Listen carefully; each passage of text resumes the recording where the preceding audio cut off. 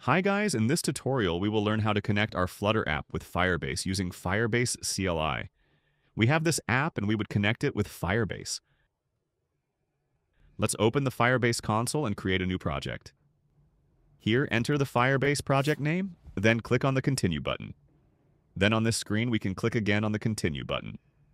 Here select the Google Analytics account and click on Create Project.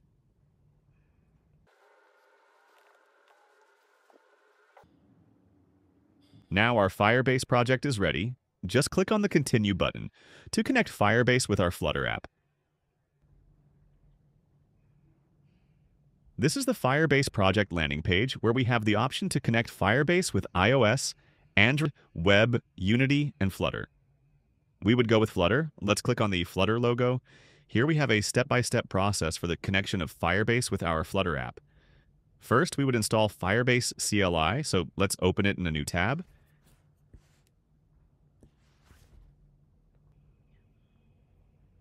Here, click on macOS. There are 3 ways we can install Firebase. The first one is the auto install script, which is through a single command. The second one is to download the macOS Firebase CLI file and add a path. And the third one is through Node.js, where we would need to install Node.js and then run the npm command. We would go with the auto install script, which is easy and takes less time.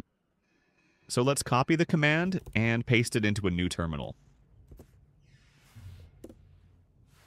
This would start downloading some files and would take some time, depending on your internet speed. Once the download is complete, it will ask for a password. Enter the password. Now our CLI installation is completed. Next, we have to log into Firebase through the terminal so it can access our Firebase projects.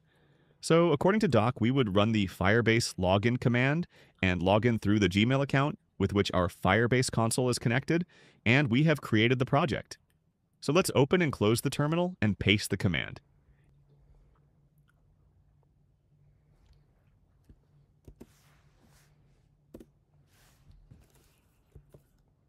It will redirect us to the default browser where we can log in to give access to Firebase. In your case, if it is not opened in the browser where you have logged in that Gmail account, copy the link from the terminal and paste it into the browser.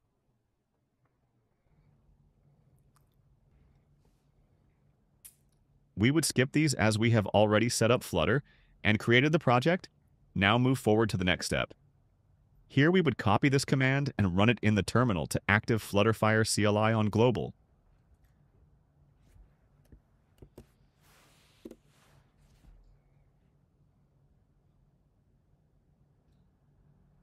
This has given us one warning of the path, so let's copy the path and add it to the path environment file. In Finder, press the Shift command and H and it will open the home directory. Here we'll again press the Shift command and dot. This will show the hidden files. Here find the .zshrc file and open it.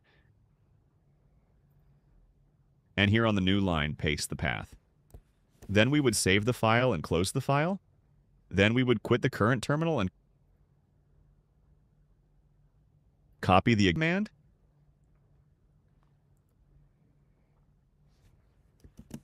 Then we would open a new terminal, but CLI is already active, so we would make it deactivate and activate it again. Here would change activate to deactivate and run the command.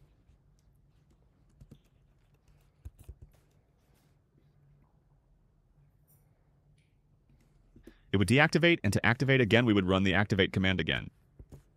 This would activate CLI, and now we wouldn't get any warning. Then would copy the Flutter Fire project configuration command and run it in our Flutter project terminal. So let's close and open the VS Code so our command is functional here.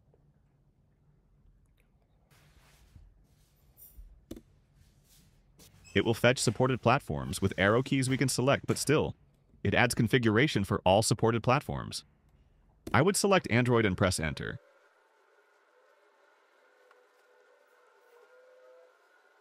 I am getting this issue. If you are also facing it, just follow the steps.